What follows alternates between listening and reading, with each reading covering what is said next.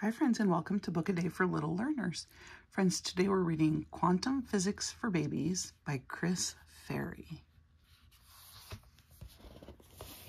This is a ball. This ball has energy. This is a ball. This ball has zero energy. It's not in motion. This one was in motion. All balls are made of atoms. So these are atoms. These are neutrons and protons and electrons. An electron can be here or here or here. But an electron cannot be here. It cannot be between the two. Or here. All electrons have energy.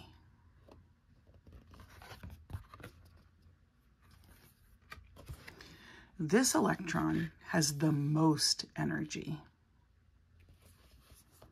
This electron has the least energy. There are no electrons with zero energy. This energy is quantized. An electron can take energy to jump up. So it's here, it takes energy, and then it goes up there.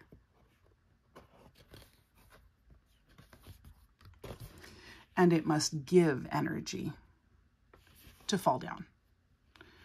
So it takes energy if it's here and it bumps up, and then if it's here and it gives energy, it goes down. This amount of energy is a quantum. Now you are a quantum physicist. I hope you enjoyed our introduction, Quantum Physics for Babies, and this might be a story that you would like to read several times because quantum physics is a big idea to grasp.